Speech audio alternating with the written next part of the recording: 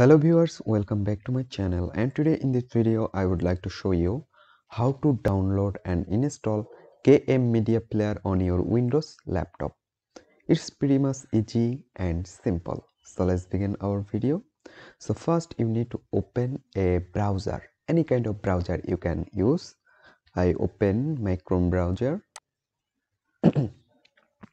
Okay guys, after open your Chrome browser, just go to search bar and type K-Multimedia player.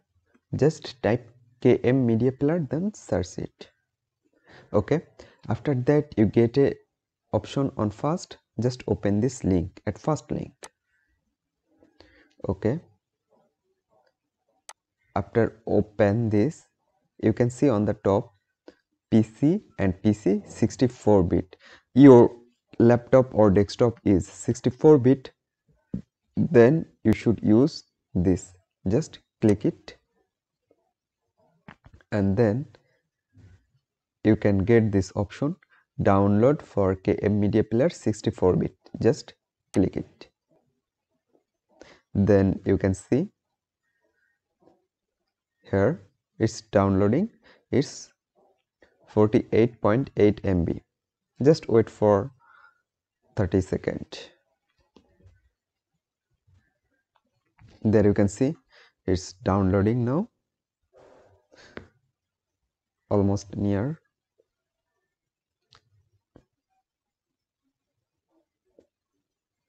Guys, I request you now, please subscribe my channel. Okay, it's completely downloaded. Then go to on the right side, on the top right side, three dot icon, just click it. Then you can get an option download. Just click it. Then on the first option, show the folder, then double click,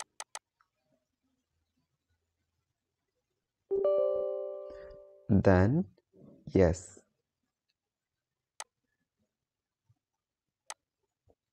Now you can change the language from here, but I select English is okay. Then okay, then next, next, next, next, install. There you can see it's installing now. You need to wait for 100%.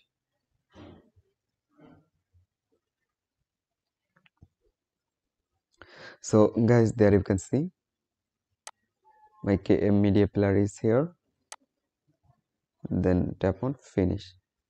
So guys, there you can see it's K-Multimedia player is showing here. So guys, in this way you can download and install K-Multimedia player is very easily. So hope guys this video can help you. Don't forget to like and subscribe my channel. Thank you everyone for watching this video.